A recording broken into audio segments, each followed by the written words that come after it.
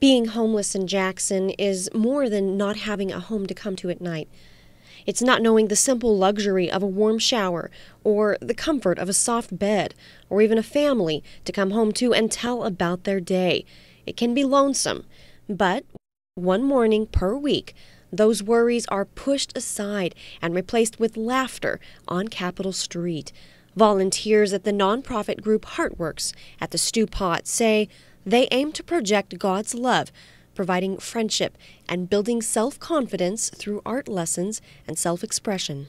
Well, I think it's important. Everyone wants to be missed when they're not there. Everyone wants an appointment. Everyone wants someone to know their name. Everyone wants to have an intelligent conversation. Everyone wants to share themselves with someone that cares.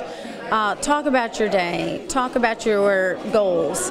And really that's why we're here. Art is a fantastic byproduct, but it's really about the fellowship. It's really about growing those relationships, the friendships we have, the pat on the shoulder, the name recognition, the encouragement that this fellowship brings to both sides, to the volunteers as well as the artists.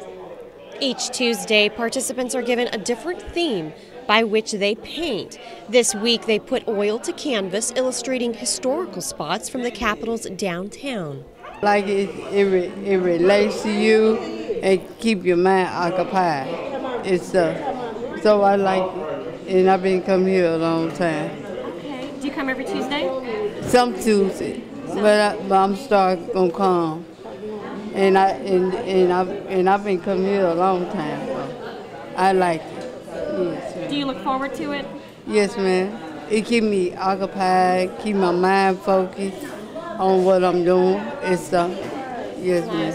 A lady over here said that painting is very soothing for her. I have to say it's soothing for me too. Yeah, and it's fun. Mm-hmm. Yeah. What time do you get, whenever you come here on Tuesdays, what time do you show up? By 8 o'clock. About 8 o'clock, okay. Yeah. So 8 o'clock. Do you get here early? I get here early.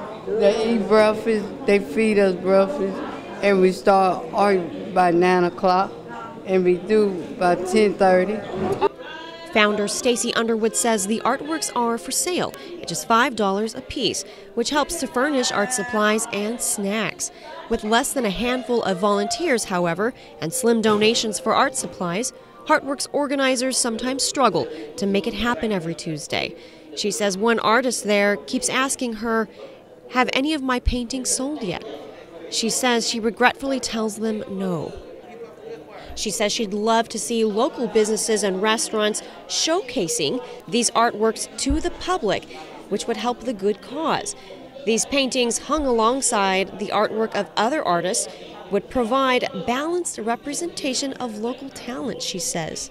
To get your hands on one of these works of art and to keep the program going, or to volunteer on a Tuesday, just go to HeARTworksms.com and check it out. In Jackson, Tara Thomas, WJTV 12.